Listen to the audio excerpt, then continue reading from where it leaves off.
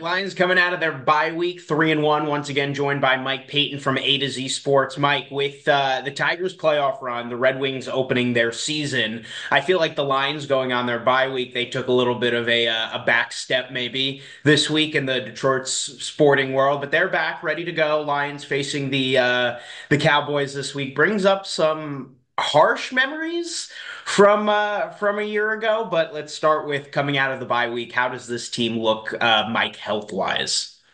Well, healthy. I mean, they look great. Frank Ragnow is back at practice. Brian Branch is back at practice. Christian Mahogany has come off the NFI list, or at least his clock has been started to come off the NFI. So far, everybody looks great. They're completely healthy. They had put out a estimated practice report yesterday, and there were all full practice guys on it. So we'll see what happens today when they get back on the field and start practicing again. But so right now, it looks really good. Going into Dallas, we have to talk about the elephant in the room. I think the players might have spoken about it a little bit this week. I mean, it's pretty much the same team going back, considering what happened last year. Do you think they're motivated at all to get a win after they really should have had one in Dallas last year?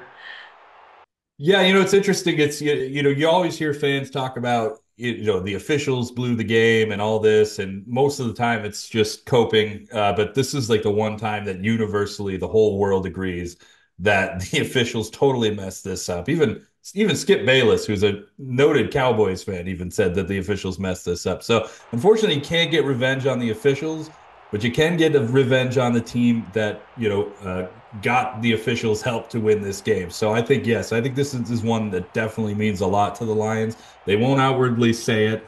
They're being very guarded about their emotions towards this game, but you still kind of get the feeling. It's in the air. This is one they really want to go win and prove that they're better than this team, like they did last year. My favorite thing that came out of that last year is now every time at Ford Field the ref announces that Skipper is eligible, the roof almost blows off, which is phenomenal, and I don't think that will end anytime soon. But this is a Cowboys team that isn't playing up to at least it's their regular season standards. Obviously, Dallas hasn't gotten the job done in the playoffs, but they've been a very successful regular season team for really the latter part of the last decade. But they haven't been there so far this season. What have you seen so far out of this Dallas team, and how does Detroit match up with them? Well, they're dealing with a lot of issues and big issues, like injury wise. Demarcus Lawrence is going to be out for some time. He's already on injured reserve. Micah Parsons, their all pro pass rusher, maybe one of the best in the game. Some would say even the best in the game. He's probably not going to play this game. That he did not practice yesterday, and there's a chance that he might not practice today either. So there's a good chance he's not in this game. Deron Bland, their all pro cornerback, he just came off the injured reserve list. They're starting his clock. We'll see if whether or not he plays. Usually when teams bring a guy off the clock, they're not really putting him right into the game. At least that's the way the Lions like to do it. So there's a good chance that he's not playing as well. And then on the offense, Brandon Cooks, who's their deep threat, that he's not going to be in this game either. He's on injured reserve as well. So they are having a lot of trouble on defense and offense, but defensively more, especially against the run. They're 31st in run defense DVOA right now. That's really bad. That means that David Montgomery and Jahmyr Gibbs should be loaded up and ready to go for this game and should have a field day in this one. That was gonna be my next question. Dallas can't run the ball and they can't stop the run. So do you think, for Ben Johnson, does he go into this one, more run heavy than we've seen so far in the first four games? Yeah, I would say so. And not just because, they can run the ball on this team, but while this team is missing Brandon Cooks, we've seen what they can do with Dak Prescott and CeeDee Lamb. This is a team they can run it up for on you in the pass game, and that's where the Lions defense kind of struggles the most at this point, mostly just because they're getting attacked on the pass game way more than anybody else is other than the Minnesota Vikings. But I think, they're going to want to pass a lot. They're going to want to keep that ball out of their running backs' hands. And you want to make sure that you can keep that offense off the field as long as you can. So they're going to use that time of possession game as well in the run game and just kind of soak that clock down and work it down. And I think that is going to be the way that they win. Plus, when you're running all day, you should be able to set up some passes, and that's going to be real good for a guy who just came off an 18 for 18 game. For the defense, this is a Dallas team that is going to try and beat you through the air because they haven't been very successful at all on the ground so far this season. Do you think the Lions secondary can be up to the task with CeeDee Lamb and Dak, like you said, that if they do get into a groove, that is a pretty lethal pass game? Yeah, I would definitely look for Carlton Davis to be on CD Lamb all game.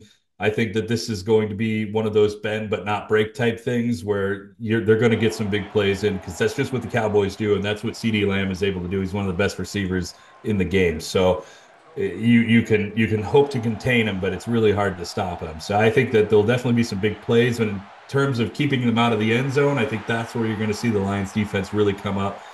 Offensively, their offensive line kind of struggling with both tackles. So Aiden Hutchinson should be able to get home in this game, and that'll help a lot in the pass game.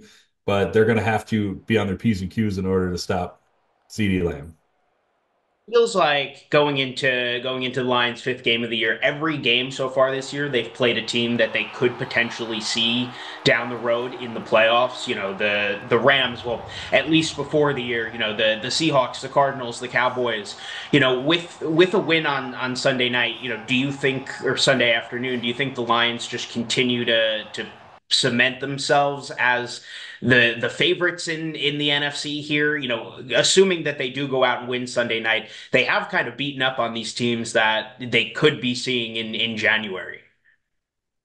Yeah, I think that this is a really big prove it run for them. They've got three of the next four on the road in Lambeau, in Jerry World, and then in Minnesota. So those are three really hard places to go play and win. If they can come out of this at 3-1 at the worst, I think they definitely cement themselves as the team that everyone's looking at in the NFC. But yeah, this is a big one for them to win. And then, of course, next week against the undefeated Vikings, who are also going to be coming off a bye, that's going to be huge. So definitely want to win these next two to really cement yourself as the NFC's top dog.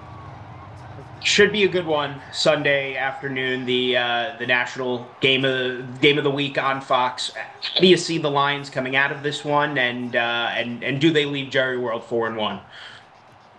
Yeah, I think they definitely do. I think this is a game that, we talked about it already. The run game, that's a really bad run defense over in Dallas. And I think they can definitely get on top of that with Montgomery and Gibbs and work that time of possession down and just kind of drag this game along. It might not be the funnest game. It could wind up being just the Lions going out there and drudging them, which I guess could be fun for the Lions at least, but maybe not for people watching around the nation. But yeah, I think this is a game that the Lions should definitely win.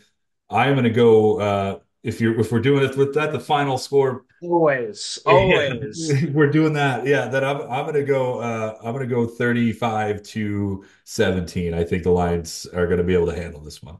No, I know Lions fans would enjoy that after last year. A little bit of sweet revenge. Detroit headed to Dallas for a clock kick over on Sunday. Mike Payton, AtoZ Sports. You can catch all of his content on that website, and we'll catch up with you, Mike, next week before another tough test for this team. Sounds good. Thank you.